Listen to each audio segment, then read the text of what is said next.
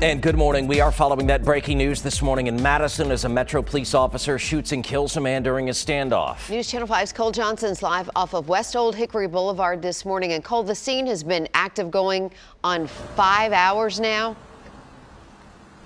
Yes, and it's still incredibly active even after all of this time. So it started just after 2:30 this morning, and we want to show you some video that we got earlier today when the scene was even more active than it is right now. So we know that a person called 911 about a Chevy Impala abandoned with the doors open, and while they were there, they started hearing gunshots from the woods, and then officers got here, inspected the car, and then also heard those gunshots. And the officers started making repeated commands for the man to come out and surrender out of the woods. That went on for about 40 minutes. And then ultimately, they say they saw the man at the edge of the wood line, put spotlights on him, told him to come out of the woods, but then he directed his pistol, fired 2 more shots with officers in close proximity, according to police. And then one officer returned fire, killing the man. And that officer was Ricardo Cruz. We're going to show you a picture of him now popping up on your screen.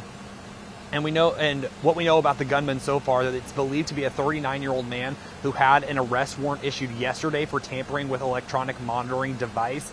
And if the man is who they believe it is, the gunman, he is a sex offender for life. He's in that kind of situation right now, according to police. And back out here live, I'm going to step out of the way and do a quick zoom in so you guys can see just still how active this is. Again, this is on West Old Hickory Boulevard, and you can see, sorry, I'm out here just to try and do adjust this here quickly. You can see just how active that is. There are still plenty of vehicles up here. The police tape is still on. The full road is blocked off, so be aware of that if you're in this area this morning. Again, also the TBI is out here helping with the investigation. They're doing their own independent investigation of this officer-involved shooting.